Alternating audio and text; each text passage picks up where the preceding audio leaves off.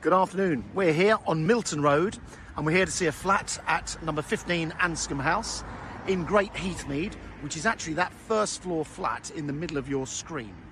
Just so you know where we are, Great Heathmead is certainly one of the best developments in the town.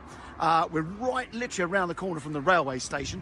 In fact, if you look across the road, literally as the crow flies, the railway station is about 80 yards over there. So on foot, it's about 200 yards away. But it's a lovely gated complex.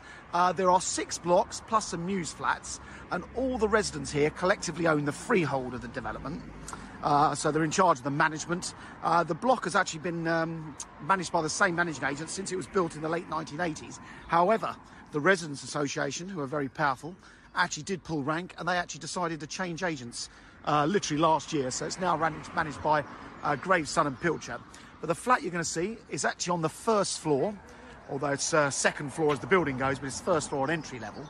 And the other benefit is the flat also has a garage, which has an electronic up and over door and power and lighting in the block just beyond that building in front of you. So come in. So the block itself is entered via a secure entry system. So everyone has a key fob to get in the building. And then the entrance hallways obviously lead to all the floors. All smells of fresh paint. It's always been a very well managed complex, Great Heathmead. I think mainly because there is such a good residents association. But every 4 years or 5 years, each building is either redecorated internally or externally or both. And the service charges reflect that. The service charge is just over £1,500 a year. Your ground rent, even though you are a share of the freeholder, the ground rent is £200 a year, which goes into a separate fund. And the leases, would you believe, were 150 years from 1987. So they've got a long, long time to go just yet. But anyway, come in. Here's number 15. So it's a 2-bedroom, east and south-facing apartment. The flats, these are about 30 years old, and this flat is fairly original, so it does want some updating.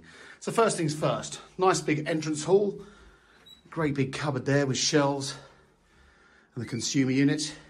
And we'll go round in order. Across the hall, you've got this main bedroom. And this one's got a lot of fitted wardrobes. I've seen a lot of people make various alterations to these flats. Obviously, we're looking back across the road. So I started my video just over there in the middle of your screen now by that bollard. And some people have done all sorts of things like move these walls around. So you can actually move walls about in here, subject to the landlord's consent, to make the rooms better. Whereas if you just look at that recess there with that chest of drawers, when I go into the small bedroom the other side of that, you'll see what I mean. Because if you pinch that little recess alone back, it makes this second bedroom a little bit better, which is here. So again, this has very much been used as a dressing room, but it is a small double bedroom or a very, very generous single. So obviously that recess is eating into your main bedroom next door. But if you took that bit there into this room, it'll make this room far more user-friendly. So good sized second bedroom. Again, overlooking the front. And then the bathroom. This is probably one of the best improvements I think you can make in these flats. So you've got great big bathrooms with this huge bath. Obviously this is a Pampers coloured suite. Don't get confused, it's not avocado, you wish. But what a lot of people have done in here is this great big airing cupboard. If you replace the boiler and put a combination boiler in, you can lose this cold water tank and the hot water tank. And what I've seen people do is make that entire cupboard into a great big shower, which makes it far more user-friendly in my opinion. So if you're going to refit this bathroom, you're in for a penny, you're in for a pound, you can do all of that. Then at the end, the nice big double aspect living room. So again, as mentioned, we're east at the front, south at the side, so a nice, bright, cheerful room. And it's got the balcony, so you have got some outside space. Looking back, so again, I started just down there. The railway station is literally just around the corner. You've got Sainsbury's and the Waitrose supermarkets there.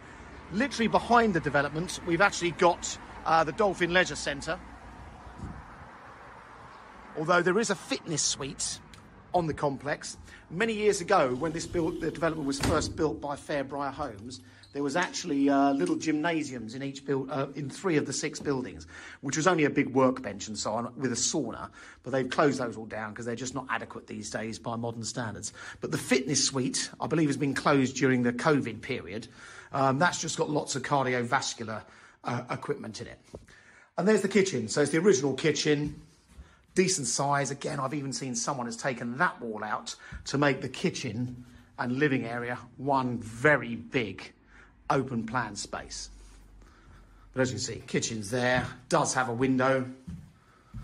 But as you can see, the whole place needs updating, which is reflected in the price. It does have a garage, so bear that in mind, because Great Heathmead, the prices do vary. It does vary depending on whether or not you've got a garage or just a parking space. And if you're buying this as a first-time buyer, well, it's a very safe long-term bet because you have got reasonable service charges. You do own the freehold collectively with the other 150 or 149 properties. And if you're buying it as a buy-to-let investment, then this flat, even as it is today, would probably still rent out for £950 to £1,000 a month, even in its current condition, but refurbished would tend to get a much better return than that. But there you go. That's number 15 Anscome House. It's for sale with immediate vacant possession. So anyone wanting to move quickly, this could be for you.